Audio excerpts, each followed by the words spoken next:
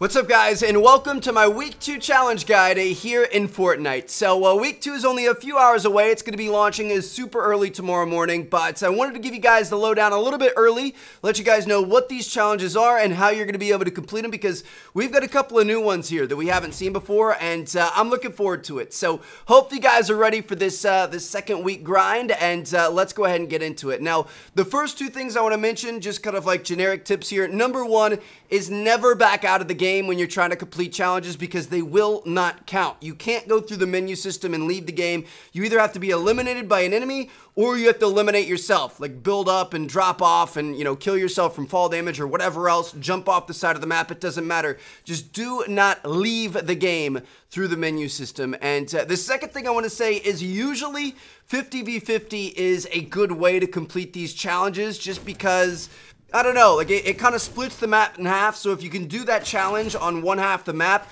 you essentially cut the player base in half, and there aren't going to be as many people going to that spot to try to complete that challenge. So just keep that in mind for a few of these. But starting off, the first challenge we have this week is to deal 1,000 damage with assault rifles, and this one's just super easy. I mean, this is not one you have to think about. I almost guarantee you by the time you complete the other 6 challenges, you're already going to have this one done. So really, don't even think about it. Just play normally. You're definitely going to get this one just by normal gameplay. Now, moving on to the second challenge we have, you have to search 7 ammo boxes in a single match. Now, while this does sound a little bit intense, like that's quite a few ammo boxes, it's really not that difficult. Again, 50v50 is a godsend here. It's super, super clutch. So what you want to do is just hop into 50v50 and land at a spot that's like a big named spot that has a bunch of buildings and stuff, but that most people won't go to. Like in this example right here, you guys can see most people are going to be going down towards the new desert biome and all, you know, some of the other places like retail and stuff like that.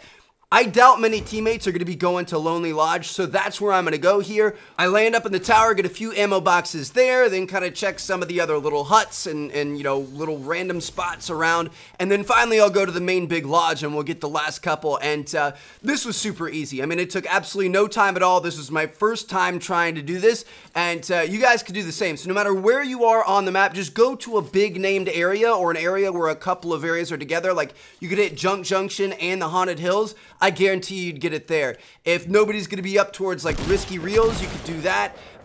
You know, obviously places like Tilted Towers, Greasy Grove, stuff like that are going to have a lot of these, but they're also going to have a lot of people. So try to stick to the outskirts, go somewhere where none of your teammates are going to be going. Obviously it's 50v50, so you're not going to have any enemies there, and you're just going to be able to run around and get these things no problem. So super easy one if you do it like that. Moving on to our next challenge, you've got to get 3 eliminations in Paradise Palms, and that's the gameplay you guys are seeing in the background here. So Paradise Palms is really interesting. It's like the East Coast version of Tilted Towers.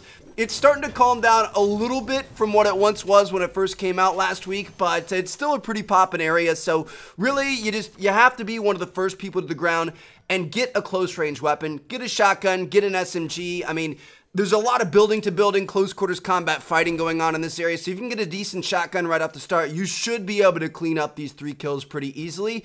Another thing you could do if you're kind of struggling a little bit is you could land at one of the small spots outside of Paradise Palms, and then you could get some loot, get your armor, get your weapons, whatever else, and then rift your way into Paradise Palms, and you can come in, you can look down, you can pick an unsuspecting victim and swoop in and get those kills. So really shouldn't be too hard. Land there a few times, you should be able to get this no problem. Moving on to our next one. This one's really interesting.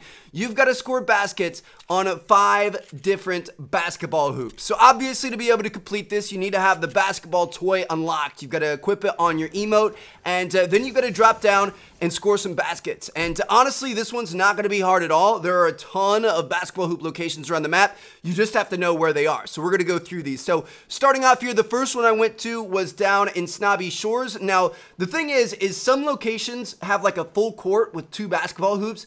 I'm not sure if those count individually. Like if we hit both here, is it going to count as 2 scores, or is it just by location? If you guys find out, feel free to let me know down in the comments. But yeah, you guys can see there are 2 here. We're going to say technically, I'm not sure if it counts as 2, but it might. And then right next to that, we're going to go over to the one over by like the indoor soccer field, the pool and stuff like that. There's another full court there. And then we've got quite a few other ones around the map. So you've got Tilted Towers, Junk Junction, Greasy Grove, the house on top of the hill over by Fatal Fields, Retail Row, the trailer park, and then finally the Paradise Palms cul-de-sac. Here's a map of all those locations, and I mean, like I said, there's a ton of these things, so it really shouldn't be that difficult, especially if you're going to some of the more outlying ones. I mean, like, going to Tilted and trying to shoot hoops is probably not a good idea, but if you're landing Snobby and Junk Junction and the house on top of the hill and areas like that, you're not going to have a problem with this. You're going to be able to get it super easy, so good luck. And also, I mean, you have to land at Paradise Palms to get the 3 kills.